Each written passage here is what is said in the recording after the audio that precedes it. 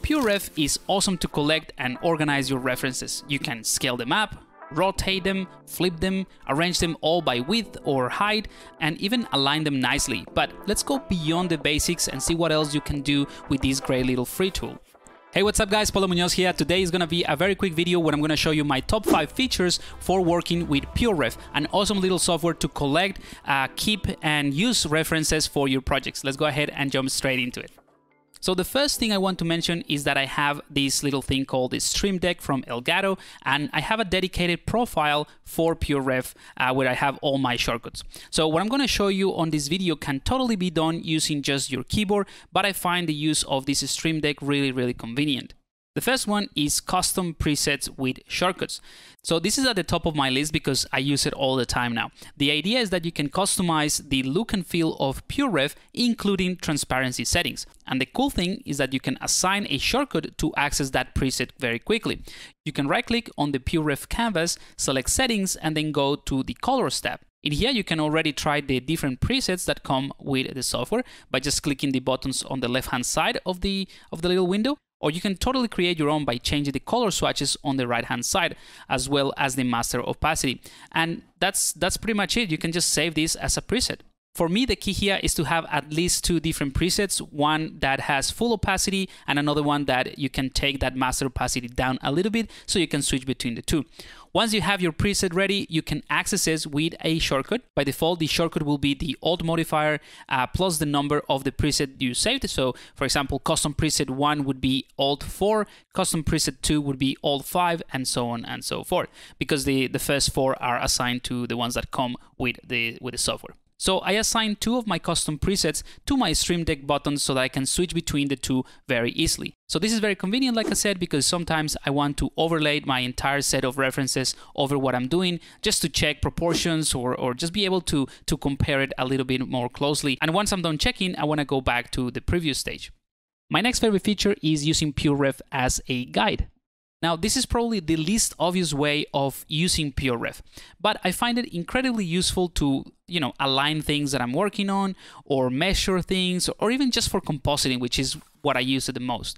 I basically created a set of images with lines and transparency in Photoshop and add them into a PureRef file that I can keep in my desk, and I just called it guides. Then whenever I need to, I can go ahead and load up my file with the guides and enter in this overlay mode, which you can access by holding Control and Y, that's the shortcut, which turns everything transparent except your images. Now, since the images I created as guides are also transparent, I end up with some nice simple guides around on the screen that I can move, scale, rotate, position any way that I need to judge the composition or to measure what I'm working on in any other software.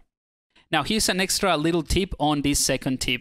If you create very thin lines, make sure that you leave an area on each image that is larger and easy to pick with your mouse. That's what those little color circles are for, so that I can just easily click on them and select them.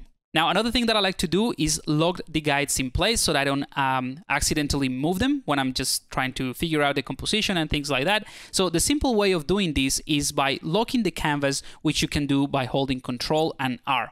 Now, there's an alternative. So if you want to avoid the clicking of the image completely, you can use this second method, which is called transparent on mouse mode. Now, this could be a little bit tricky because once it's activated with Control T, the only way to disable this mode is from the taskbar. Now, here is another reason why I have everything set up in the Stream Deck. I have a multi-action setup for this method with 2 actions that happen when I press one single button. The first action uses a plugin called Windows Mover that allows you to select the window. So what I did was just to choose the PureRef app. And the second action is the PureRef shortcut Control T again. So this way I can simply get in and out of the transparent on mouse mode with one single click, and I don't have to touch the taskbar at all. So that's one of the perks of using this Stream Deck. Now let's move on to my third favorite feature, which is the Grayscale image and color picker. Now this one is fairly simple and you probably already know about it, but it allows you to turn your images from color into grayscale.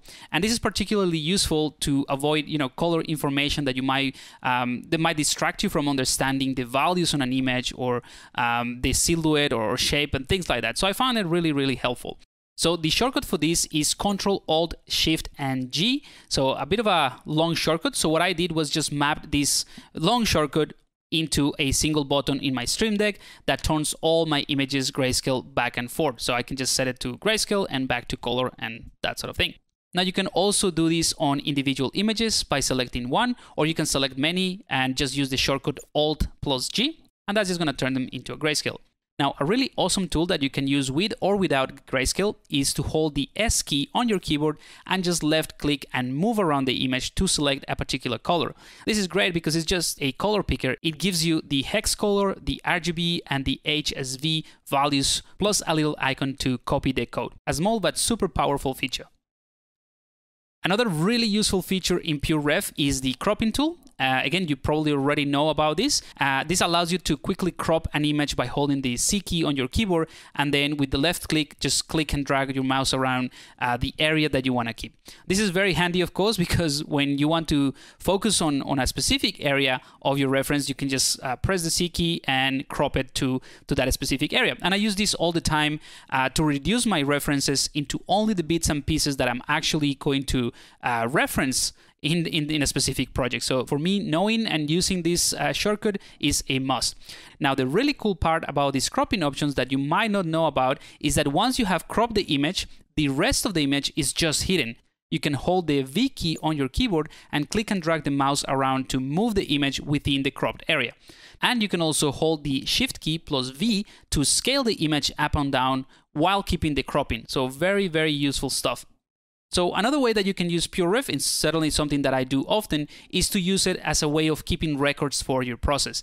I try to take screenshots of my process when I'm working on a new project, and I can use those screenshots or those images to go back and forth and basically see how much it has evolved. And this method is particularly useful if you are working on, let's say, setting up a light on a scene or for your character, and you just want to have a quick reference of how things look with or without a particular highlight. Once you have some screenshots, you can go ahead and select one and press the spacebar to focus on just the selection, and then cycle through the images using the left and the right arrow keys. You can also press the Alt and S shortcut to watch the images cycle through automatically as a slideshow. Alright, so that's it for this video. Hopefully you have found these tips useful. Do let me know which one is your favorite feature of PureRef in the comments, or if you have any questions, by all means, and I'll see you in the next video. Cheers!